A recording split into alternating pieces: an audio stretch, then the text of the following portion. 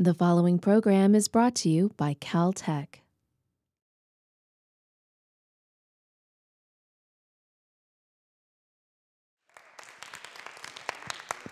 India just had the largest democratic election in history.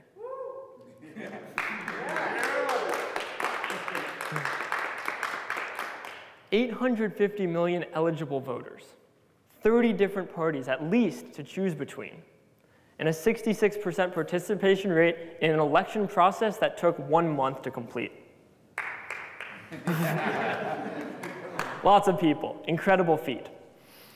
But whereas everyone else was focusing on the candidates, I was focusing on the election system used to elect those same candidates. India uses a process called single replacement vote. It's not like the majority vote system we have in the US. Instead, a voter submits a preference ranking for all the candidates. And then a complicated process takes place that determines who you actually voted for. You didn't necessarily vote for your top person. If they were going to lose automatically, you don't want to waste your vote on them. And the process takes care of it. But it's very complicated. The whole process takes a long time. And there's a chance that with this voting system, the person who got the most votes doesn't even win. It's a little bit strange. And being American, I think our voting system is better. And so what we're going to do is we're going to build a better voting system now. Okay, and it's going to be the American one because that's how it's going to work. Okay. So we want a few things from our voting system. Some very simple things. We don't want to end up in a dictatorship. Okay.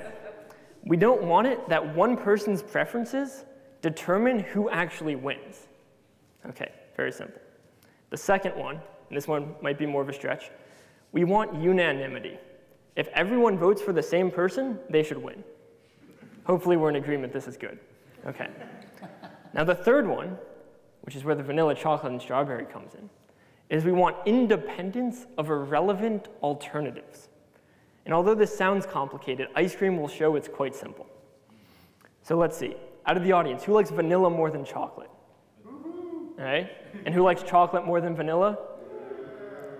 So I can't see, but there was more moaning for the chocolate, so we'll go with that. Okay.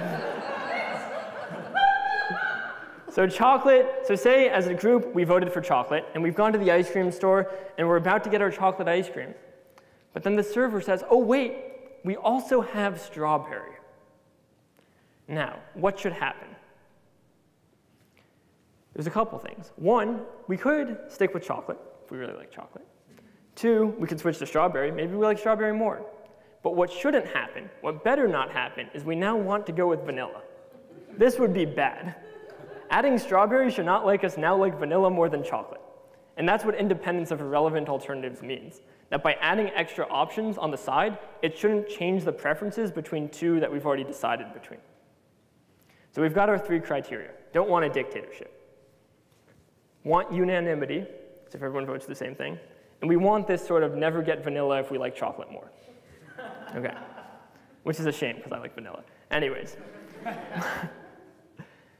It turns out it's impossible to create a voting system that satisfies these three things. If we want unanimity and we don't want to end up with vanilla, we have to have a dictatorship. This isn't good. This is a problem. Economists hated it when this result came out, but it turns out this is how it actually works. And if we look at the US system, the one that I thought was so good initially, it turns out that we violate all of these things. Okay, so 2000 election, all right? In Florida, everything went wrong. It turns out Bush got more of the popular vote in Florida because Nader was in the race. So by adding Nader, we switched between two candidates. Not so good. Also, in that same election, Gore won the popular vote in the entire country. More people wanted him, but he also lost. So we've somehow violated two of the things. At least we're not a dictatorship, hopefully, but still not a very good voting system. And this is why the Indian voting system sort of works the way it does, where in almost all cases it works perfectly. There's a few very extreme edge cases where something goes wrong. But most of the time, it works wonderfully. And people now, especially legislators, are realizing that the system we have in the US isn't that good. In many elections, you have a lot of candidates run. And then whoever's the top two, they now do a runoff between the two of them. This works better. Gets rid of the Nader problem.